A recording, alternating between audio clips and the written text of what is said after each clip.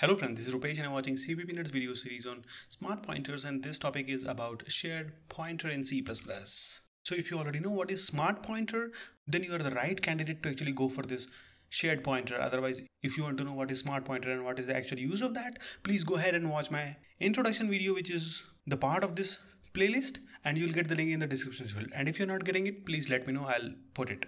So let's start this video. So the first point is shared pointer is a smart pointer which can share the ownership of the object, which we call managed object. So before this video, we saw a unique pointer where it was not sharing the pointer what it was managing. But in shared pointer, you will actually be allowed. Let's suppose you have this shared PTR, which is actually holding some object for you, and that is dynamically created object. Let's suppose new foo.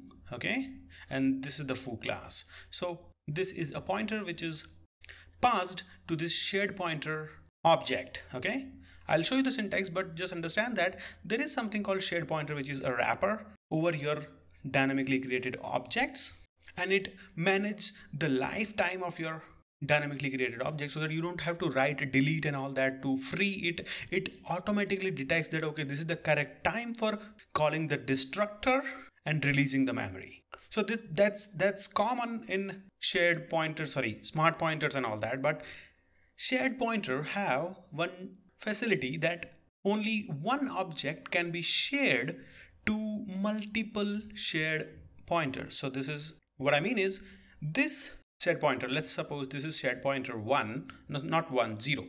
So this 0 can be assigned to shared pointer 1, 2, 3 and 4. It means this single new foo is actually used these many places, and it manages the reference count with the help of control block. What I mean by reference count is the moment it creates it, it will say that, okay, only one guy is using this. Okay, only one place is where this new foo is used. Now you assign this smart pointer 0 to smart pointer 1. Now the reference count will get increased. Now it will become 2, and it will be 2 here also. And let's suppose you are initializing smart pointer 0 here, then it will become 3 all the places. Similarly, it goes for smart pointer 3 and 4. So let's move to the next point. Next point is several shared pointer can point to the same object. That's what I explained here, right? And next point is it keeps a reference count to maintain how many shared pointers are pointing to the same object. That's what I said here. We have a reference count, that is a control block. So actually in shared pointer we have two things. One is your object, what you created here, or maybe this one. It can point to any pointer. Okay, so let's make this part as managed object. So MB. And there is this another portion which is called control block, where you actually keep track of reference count of your managed object. So whenever you assign your smart pointer object to some another smart pointer object, this control block will kick in and it will increment the reference count. So the reference count variable lies inside this control block. It's just that simple, okay? Rest is equal to the unique pointer. But don't go anywhere. I'll show you how this works in threading, because when you have threads, then only you can actually see the difference. So I'll take the thread and I'll explain. So don't go anywhere. And it says that once the last shared pointer goes out of scope, then the managed object gets deleted. So the fourth point is shared point is a thread safe and not thread safe. Oh my God, what is this? Thread safe and not thread safe? Wait a minute. Actually, this control block is thread safe, but this one is not thread safe. This one is nothing but your foo, your integer pointer, or whatever in the world. That is not thread safe. But if you simultaneously start using your shared pointer and assign that shared pointer here and there, so that reference count should be incremented in race-free manner, okay? And if it is not, then you are in a big trouble. But C++ standard says that this control block, this reference count is actually thread safe. So no matter how many times or where you copy this and that, the reference count is intact. You don't have to worry about that. The worrying portion is this managed object. So whatever pointer you are using, it should be thread safe. So inside your actual class, you will make that point as a thread safe. So if you are using some function, you can use mutex in that and actually make your class thread safe. So that's up to us. And this control block is actually a thread safe and it is guaranteed. So that's what I have written here. Control block is thread safe, but managed object is not. Now the next point is there are 3 ways shared pointer will be destroyed. The managed object will destroy the managed object. And the first is if the last shared pointer goes out of scope. That is obvious case. I'll show you that case, don't worry. And this one is if you initialize shared pointer with some another shared pointer. And the third point is if you call the reset on the shared pointer, then it will destroy your managed object. So these are the 3 places where you can destruct your managed object.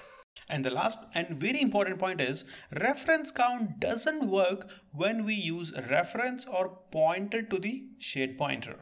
So if you're passing this reference pointer object as shared pointer object as reference, I mean you're taking it as a reference or using it as a pointer, I mean passing it as a address of this shared pointer, then it will not work because you're just passing the address of this shared pointer object. Whereas you should use or pass it as a value. Then only this reference count will work. So let's jump to the code and demystify all the doubts. So first we will see what is the actual need of this one. So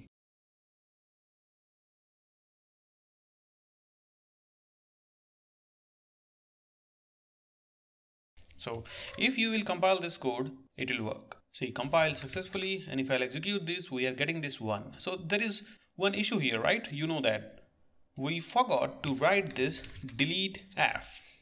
If we would have written it, then the destructor would have been called. But here if you see it, it is only 1. We are not deleting it, so the destructor is not called for this class, and we are dealing with the memory leak. And what if I tell you that you don't have to write this delete because there is a risk that you may forget it. So that's why we use smart pointers. So there are 3 smart pointers, and we use them on the need basis. And here we will see smart pointer, shared pointer. This is sp, and now you can give new foo with 1, and we will do this f smart pointer get x.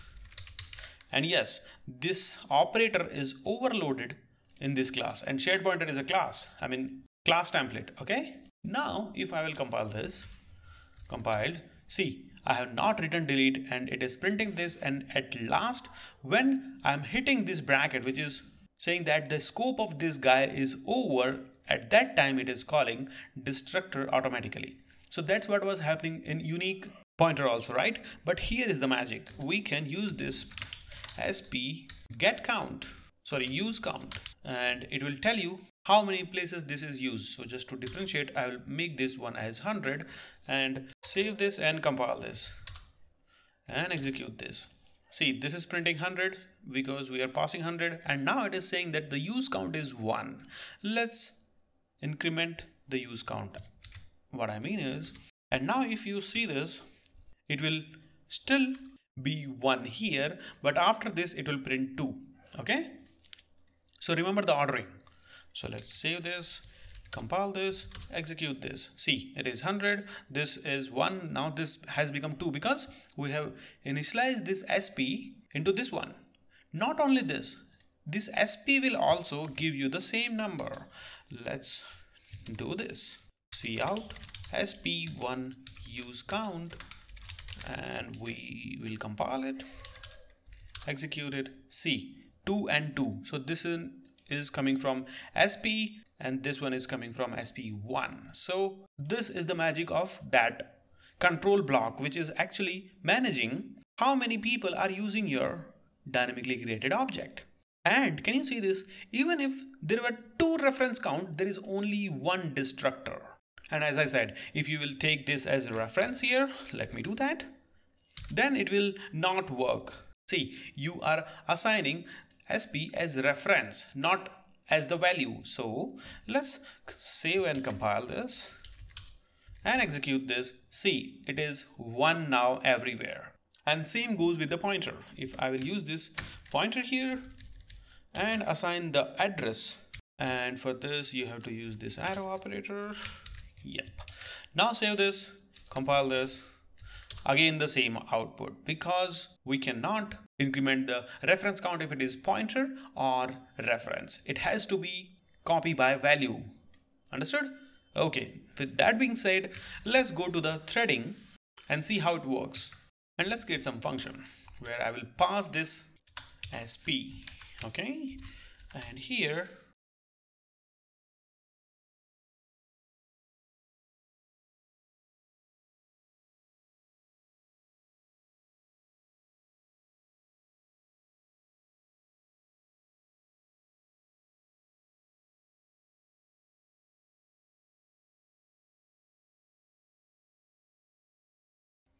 minus LP thread. Okay, and good. Now actually see, you created this smart pointer one time and you are passing into this different threads, right? This function is a thread. So we created actually 3 threads and passed this smart pointer, which is a shared pointer, into this. So new shared pointer was created. So every thread will have its own shared pointer. So you can see that you have this function which is showing 4, 3, 2, because one was already with this guy, because when this was created, shared pointer was 1, and when you actually passed it in any of this thread, that time this shared pointer was already 1. I mean, reference count of shared pointer was 1. The moment you passed it, it should be incremented by 4, correct? And actually it is random. If I will print this, see, I printed this again, and now this is printing that function main 4432. But the important point is, here the destructor is always called one time. So everyone is using the same new foo as a managed object. So thanks for watching, guys. Make sure you like and subscribe to this video and channel so that you will get the notification for upcoming videos like this. Take care. Bye bye.